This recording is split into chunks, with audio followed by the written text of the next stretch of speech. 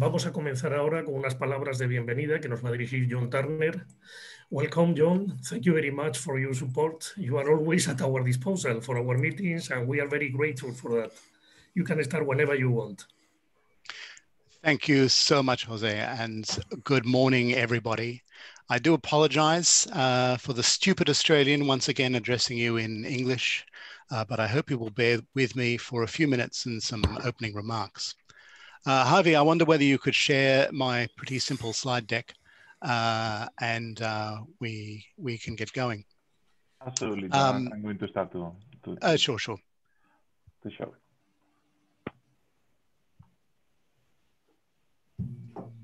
Just 1 second.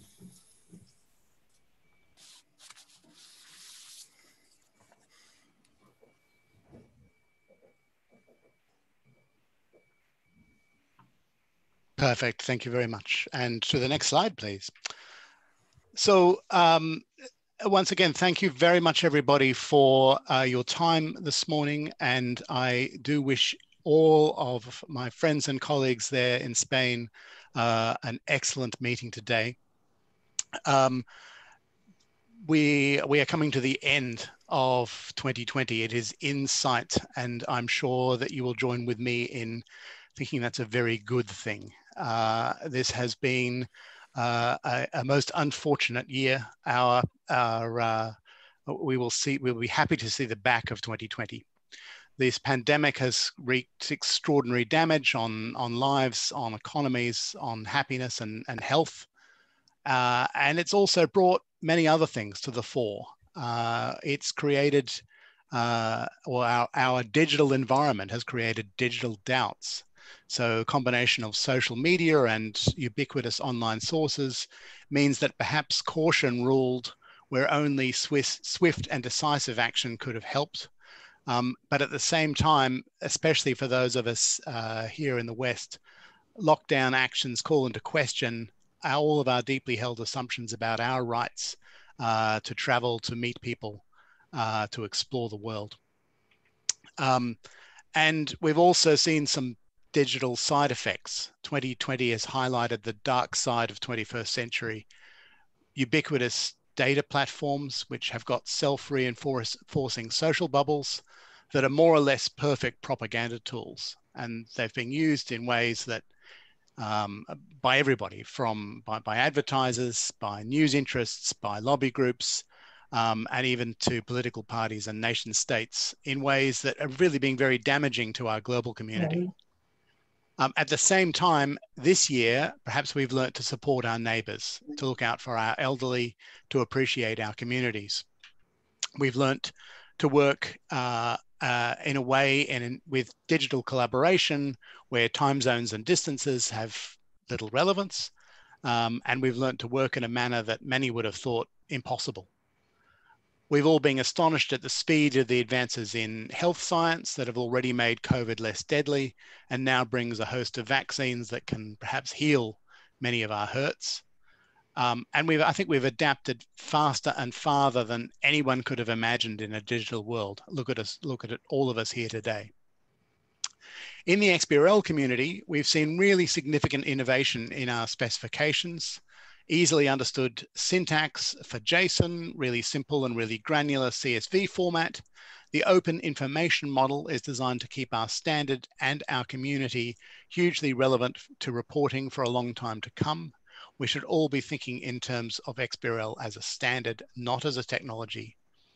And in Europe, we've seen really just extraordinary advances in combining corporate reporting with digital clarity. The new generation of inline XBRL tools combine design and data in ways that only 2 years ago was just the most modest of prototypes. And now what people are doing is truly extraordinary and will take reporting a long way further. We've seen exceptional collaboration across the public and private sectors, and XBRL data has been playing its way, or playing its part rather, in keeping businesses going through the pandemic via government support that can be targeted thanks to high quality, reliable and digital reports. We've also in Europe seen some confusion and some complexity in the implementation of ESEF. And we all know that change within a highly regulated market-facing environment is very difficult. So the option for delay is perhaps not a bad thing for some countries when looked at from a distance, especially given COVID. But all in all, we're all going to be happy to see the back of 2020. Next slide, please, Harvey. 2021 is arriving, and we should all look forward to 2021, not least because it isn't 2020. We should look forward to a science-led recovery thanks to effective and well-tested vaccines. We should look forward to the international community coming back together and perhaps starting to cut through some of the more ridiculous ideas that have been spread through those digital bubbles. We should look forward to smarter digital policy that emphasizes information, interoperability, and data standards rather than walled gardens and proprietary platforms. And we should look forward to an international community that tackles with real intention and with consistency the much larger catastrophe that we now understand all too well.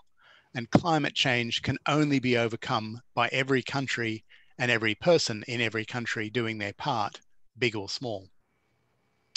Within the XBRL community, in Europe, we should look forward to a new era of digital corporate reporting supported and expanded by this community. The XBRL community should continue to emphasize collaboration, to emphasize innovation and international cooperation. And my thanks to all of you, our friends and our colleagues in Spain, for the work that you do in helping improve reporting, improve transparency, improve resilience, and improve accountability. And in that spirit, I hope you'll join me in saying good riddance to 2020 and welcome to 2021. And to all of you, I'm hoping and praying that you will all stay safe and well over the holiday period. And I wish you a Merry Christmas and a Happy New Year, and very much looking forward to seeing you digitally and I'm sure in person in 2021. Thank you very much for your time, and I wish you all a very successful meeting today. Thank you very much, John, for your words.